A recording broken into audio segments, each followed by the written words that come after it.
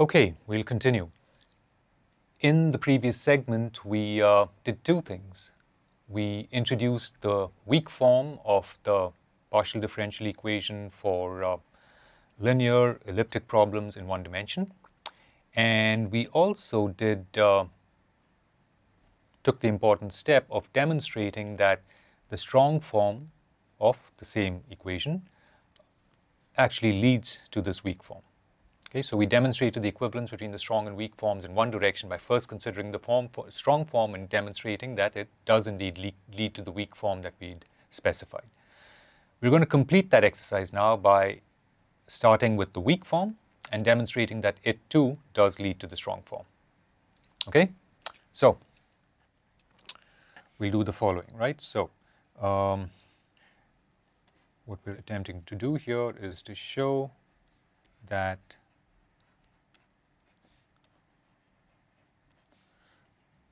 the weak form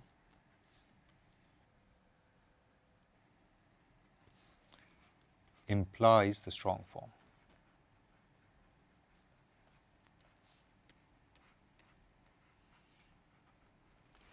Okay, well, we start with the weak form then. And again, I will not write the weak form in complete gory detail except for the important components. Okay, so the weak form is the following, right? It's find U belonging to S which satisfies the Dirichlet boundary condition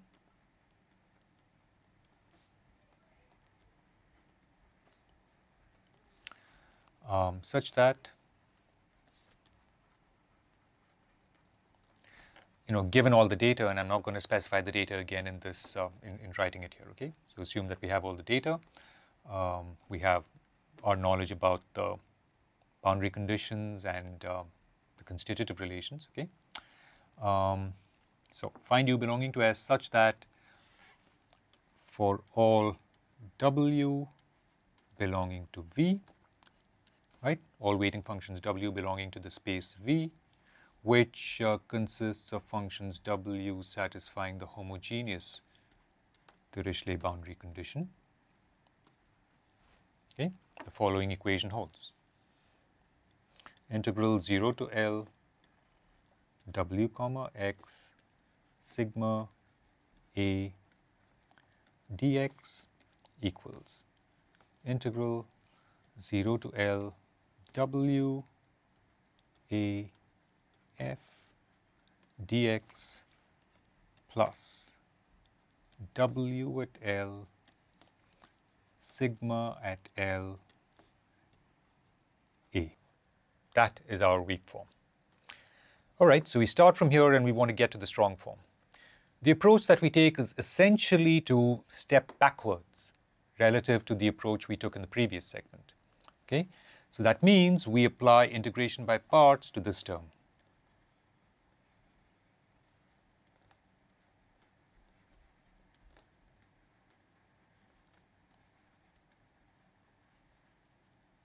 Okay, and the reason that you may already see that that should be the approach to take is that you recall that integration by parts essentially transfers derivatives from one field to another, right? And so we want to transfer the derivative from W comma X onto sigma.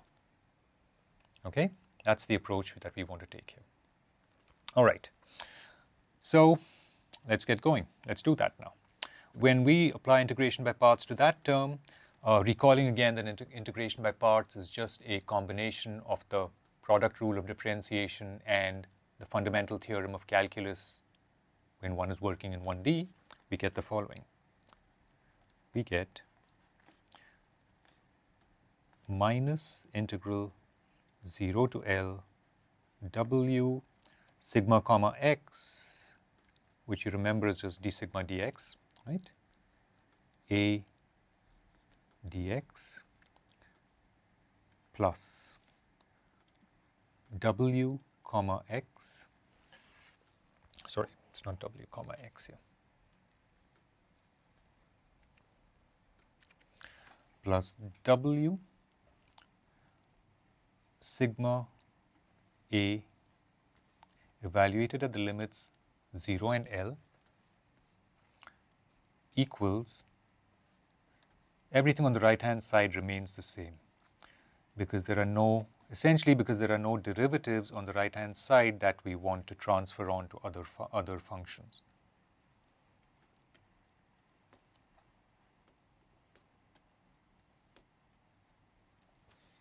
Okay? In the next step, we are going to split out this term. Okay? We're going to split out this term, okay, into the two limits that it implies. So we get minus integral 0 to L W sigma comma x A dx plus W at L sigma at L A minus W at 0 sigma at 0 A, right? And you observe that that is essentially what we've done here, right? We've split out W sigma A evaluated at 0 and L into the two limits. All of this is equal to integral 0 to L W A F dx plus W at L sigma at L A. Okay? And now, since you are already getting to be quite expert at invoking our conditions on the problem, especially our boundary conditions, it should be pretty obvious what to do in the next step, right? Think about it for a couple of seconds if you don't already know it. Okay? In particular, focus upon the term that I've applied an upper brace bracket to. Right. So what we do here is to first observe that that goes to 0, right? And that is so because W does indeed belong to the space V, right? And we have that homogeneous Dirichlet boundary condition upon it. So that last term disappears, okay? And what I'm going to do now is to essentially combine what remains into integrals, right? Here and there, and to terms multiplying W of L here and there, okay? When I do this, I'm given the following, I arrive at the following form. When I combine the integrals, right, because those integrals are over the same domain, I have the following. I have W times minus sigma comma x minus f, because what I've done here is to bring f, which was on the right-hand side in the previous equation, right, on the last line of the previous slide. Right, the term, the integral involving f, I brought to the left-hand side. Okay, so that flips its sign. I have a dx, and I'm simply going to bring everything over to the left-hand side here. Okay, so I have w at L. Let me keep a here. Multiplying sigma at L. This was all the stuff on the left-hand side. And the term that I need to bring over from the right-hand side is the minus t. Okay, all of this equals 0. Okay, let me just remind ourselves of what we had here. I noticed that when I wrote this weak form, I actually sort of jumped ahead of myself by writing something that I ought to have done a little differently. The sigma at L in the weak form actually appears as t, right? So I need to correct all the sigma at L's and replace them with t, right? So, because that is the weak form. I was jumping ahead of myself by already implying the Neumann boundary condition, but that is not how we write the weak form. That is how we write the weak form. Okay? So now everything's all right. Now when I come back here, I do indeed have, in this very last term, sigma minus t, sigma at L minus t. Okay? Now this is equal to 0. Now, let's recall the conditions under which this holds. Okay, this holds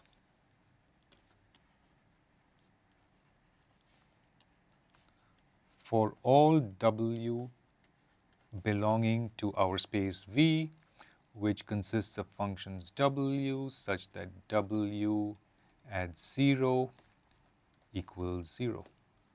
Okay? So, the statement here, the mathematical statement, is that that equation on the first line of this slide holds for all W, long as W vanishes at x equals 0. Okay? Now, in particular, I'm going to claim that if this holds, the condition I'm going to use is that if this holds, I can consider a particular W, right? So what this implies is that it also holds for W of x equals phi of x times minus sigma comma x minus f. Okay, where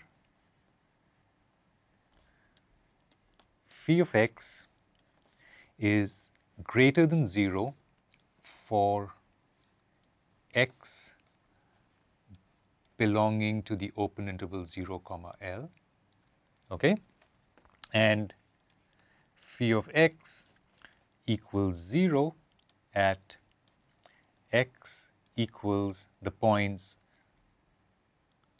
0 and L. Okay, so really what we're talking about is a function of this type. If this is 0 and that is L, right, and this is our x-axis, the function phi is one that looks something like this, right? It may be as smooth as this or it may be something else. Okay, doesn't matter, right? It's positive, right? And right? It's positive and it vanishes at 0 and L. Okay? What this does then is two things, right? What this implies for us is that then it ensures that therefore W at L equals 0, right? It also ensures the Dirichlet boundary condition that W needs to satisfy, right? The fact that W has to vanish at 0 comes from the space V, right? That's the condition that we're assuming on the weighting function.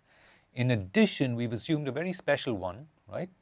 It's not that we've assumed one. We're saying that because this condition has to hold for all W belonging to V, it also holds for this particular form of W, right? This one, where phi has the form that we've assumed here. Okay? Well, what does that do for us now? Because we've taken a form that makes sure that W at L goes to 0, the second term in this expression here for the weak form vanishes. Okay? That leaves us with integral 0 to L. Now, for W, we have phi of x times minus sigma comma x minus f, right? All of this is our W. But then this multiplied again minus sigma comma x minus f dx equals 0. The other term involving the boundary terms vanished by our choice of phi. Okay? So, what we get from here is now integral 0 to L phi of x minus sigma comma x minus f the whole square dx equals 0. And I realize I'm missing an a here. Okay? Well, but if this is the case, what do we know here? We know that phi comma x is greater than or equal to 0 everywhere, right? Over 0 to L, right? In fact, it's in fact over the domain, over the interior of the domain, right? This term is indeed equal to 0. Sorry, over the interior of the domain, this term is indeed greater than 0. Okay? this being the square of an expression is also greater than or equal to 0. Okay? So the only way this whole expression can be equal to 0, right, as an integral over the domain is if minus sigma comma x minus f is itself equal to 0, right, in the open interval of interest 0 comma L. Okay? But this, of course, is what? This is nothing but the PDE which goes into our strong form. Okay? This is simply the PDE in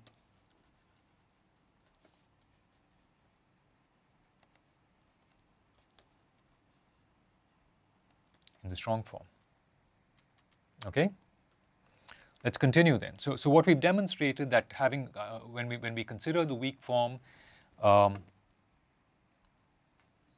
since it holds for all W, it also holds for a certain choice of W, which reveals to us, that particular choice of W reveals to us that the PDE of the strong form must hold. Okay? Let's continue with that exercise now. So now let's return to this other form that we'd sort of massaged our weak form into, and that was integral 0 to L W minus sigma comma x minus f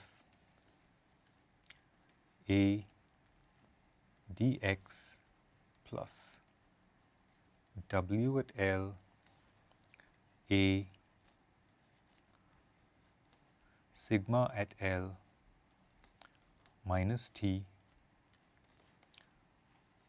equals 0, okay, for all W belonging to V. Okay? Now, what we've demonstrated just above in the slide by a particular choice of W, what we've demonstrated by choosing a particular W is that this term actually vanishes, right? The PDE of our strong form must hold. That leaves us only with this last term to worry about. Okay?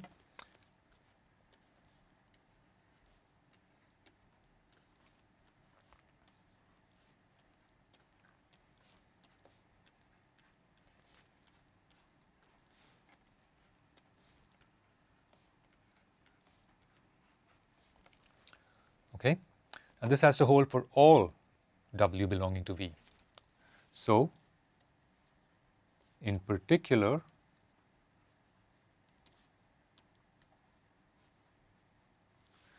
it also holds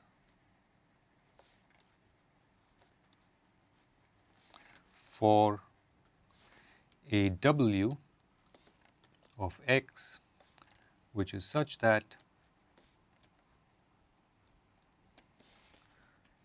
W at 0 equals 0, which is required by our specification of the space V, and W at L not equal to 0, right?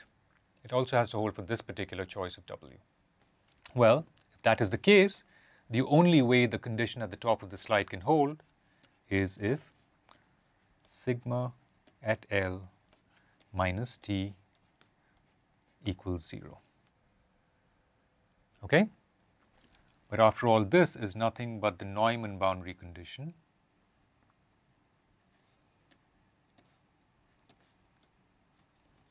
of the strong form.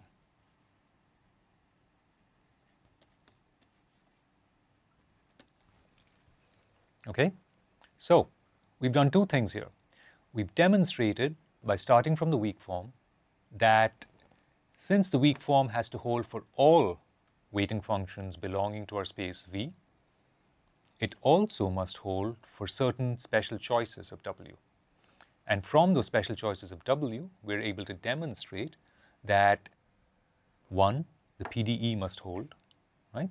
And secondly, the Neumann boundary condition must hold, right? The PDE of the strong form and the Neumann boundary condition of the strong form. It would appear that we've left out one component of the strong form here. What about the Dirichlet boundary condition on the strong form? Where did that go? How do we make sure that that is satisfied? Think about it for a couple of seconds. My claim is that it is already satisfied.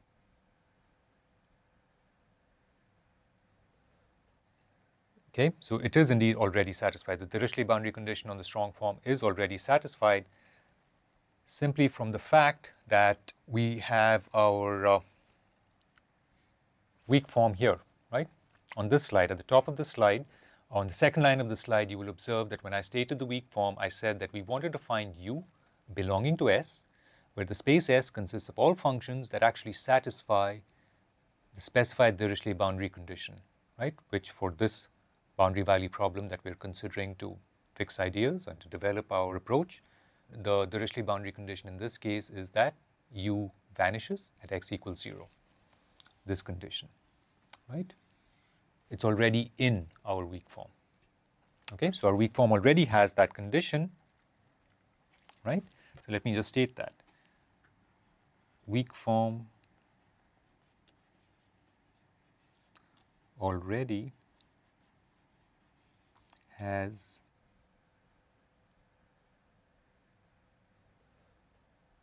the Dirichlet boundary condition on U. Okay, and that comes about because we say that U belongs to the space S, which consists of all functions U, such that U at 0 equals U naught. Okay, the Dirichlet boundary condition, so to speak, is built into our weak form. Okay, so we've demonstrated that the weak form implies our PDE of the strong form. It implies the Neumann boundary condition of the strong form, and it already contains the Dirichlet boundary condition of the strong form, right? That essentially completes it. Okay, so what this implies is that the weak form implies the PDE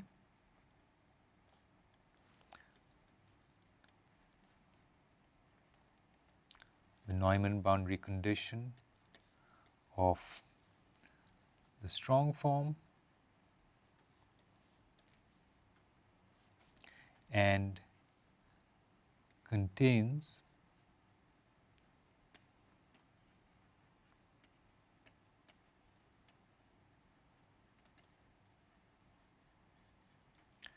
the Dirichlet boundary condition.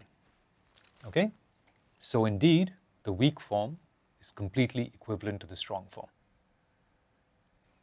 Okay, so what we demonstrated in the segment before this is that the strong form implies the weak form. And we did this by starting out with the strong form, multiplying it by the weighting function, and integrating by parts. What we've done here is start out with the weak form, pose certain arguments, make the observation that since the weak form holds for all weighting functions W belonging to the space V, it also holds for certain specific forms, right? And for it to hold for those specific forms, what we've demonstrated is that certain conditions must hold. In particular, we demonstrated that the PDE must hold, right? The strong form of the PDE must hold, the Neumann boundary condition must hold, and the Dirichlet boundary condition is built in.